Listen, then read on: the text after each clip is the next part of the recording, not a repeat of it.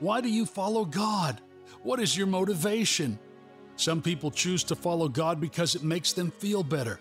Some do so because they think it will make their lives better in several ways. And others follow God because simply this was the way they were raised. But what is the ideal motivation for following our God? For absolute and steadfast obedience to God, the ideal motivation is we follow Him because He is the Savior of the world.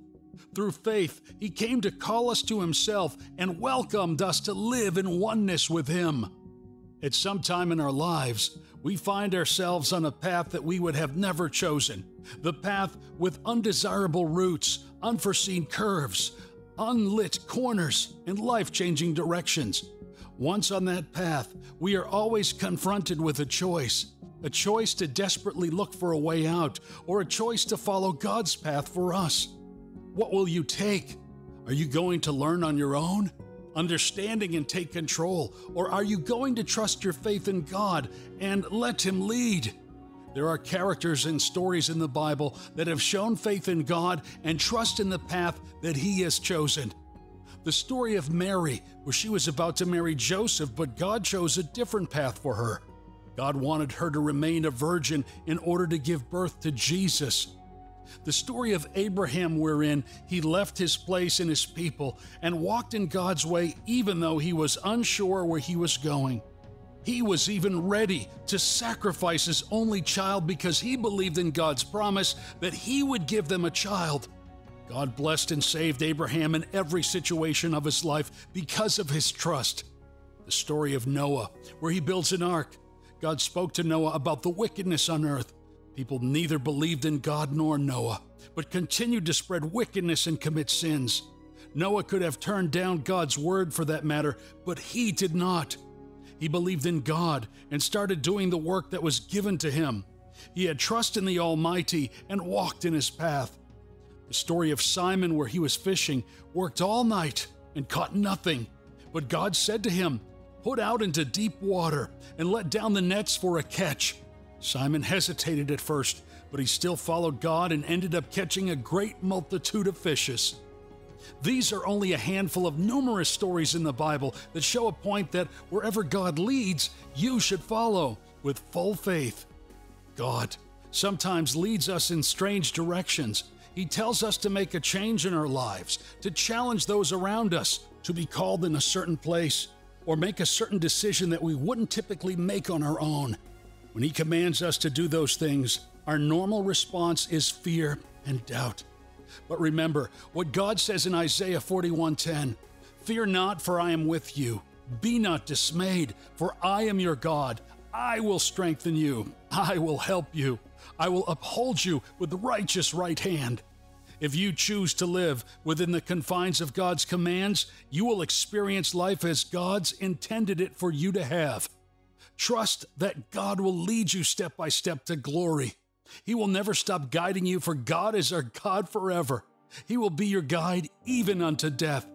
Faith is defined as belief with strong conviction, firm belief in something for which there may be no tangible proof, complete trust, confidence, reliance, or devotion. Faith is the opposite of doubt. Living in faith means doing and saying what you believe is right, without a doubt. As Christians, we all have faith to some degree, and we believe that God is leading our path. We consider ourselves as faithful followers of God. Every person in this world can say, "I have faith. I believe in Jesus." However, one thing we often miss is that applying faith to one's life challenges is a completely different matter. Each of us is given a measure of faith. When circumstances happen and seem that you're walking through the dark path, how does your faith respond? In such situations, most of us would call on God and question Him, like, "Why does this happen to me?" Or be impatient to ask Him, "Why do you keep making me wait?"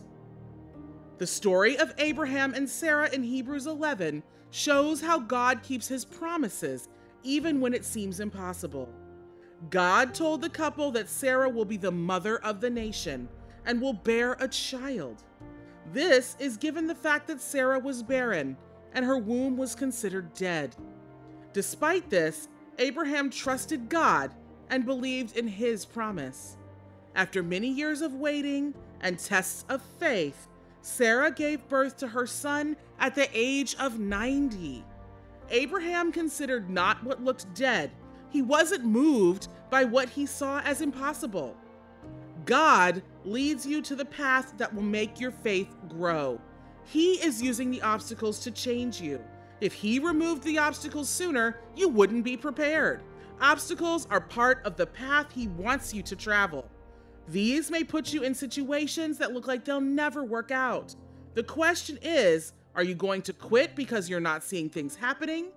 Do what Abraham does. Don't consider your circumstances. Consider your God. Instead of considering how big your obstacles are, start considering how big your God is. You may think that it's too late or you're too old. You can have thousands of reasons why things are not going to work out. But your faith should tell you that what God spoke to you is on the way. When you're following the path God leads you to, stay in faith and things will switch in your favor. Just because you don't see anything happening doesn't mean God is not working. Behind the scenes, things are changing. We can't see him arranging goods for us. We can't see him putting the promotion for us. We can't see him preparing other people that are part of our progress. You may not see anything happening now, but don't be moved by what you see. Be moved by what God wants you to believe. Hebrews 11:1 says, "Faith is being sure of what we hope for and certain of what we do not see." If you are a faithful follower of God, you'll have an inner understanding that the thing you're hoping for is certainly established, even before you see any material evidence. When it seems like there's no light in the dark path you're traveling, walk by faith and not by sight. Fix your eyes on God while traveling his path. He prepared it just for you. Keep in mind that when God is all you have what you only need. Many believe in God, but belief is not enough. Faith is how you act, not just how you believe. It is seeing beyond what the eyes can reach. It is putting the blinders off and still knowing what to focus on. It is listening not just with the ears, but with an open heart. It is stepping both feet firmly on the ground and forging ahead to an unfamiliar sound. It is accepting what is and surrendering what will be. To have faith is to trust in the unknown, and it is a decision you make every waking moment of your life. When we are clouded with fear, we fail to look at our situations through God's lenses. We forget that we have the power to rise above and beyond all circumstances. And when we experience failure, we feel abandoned and forgotten. We drown ourselves in the misery we created. Some even say they have faith, and yet they shut their eyes. They walk blindly in life, hoping to stumble upon mounds of treasure. That's a mere wish, not faith. True faith is not just about affirmations or beliefs, it's also about actions, and faith and actions come with trust. When we decide to trust God, we can see his goodness in every season of our lives. We can sleep well at night knowing that God will provide for our needs. When we trust him, we see failure or delay as the change we need. That if we keep on being open and keep doing what is right, it is a beautiful new door, a new beginning in our lives. Matthew 21:2, Jesus says, "And whatever you ask in prayer, you will receive if you have faith." When you pray and seek for what you need, sow and surrender. Sometimes we insist so much on one thing, thinking that it is the best for us, but God's plan is better than ours. God's plan is bigger. You are on the right path God has prepared for you. You can get lost, but you will always be found. Although the truth is you are never lost. You might feel you are, but you are where you are supposed to be. Remember, rejections are God's redirection. Our faith needs persistence, but it also needs flexibility. And as you go through the years of following the Lord, you'll be able to discern when to persist and when to be flexible. A persistent faith does not give up, and a flexible faith does not break no matter what happens. As God reaches for you today, welcome Him and let His power flow into your life. Let God lead the way.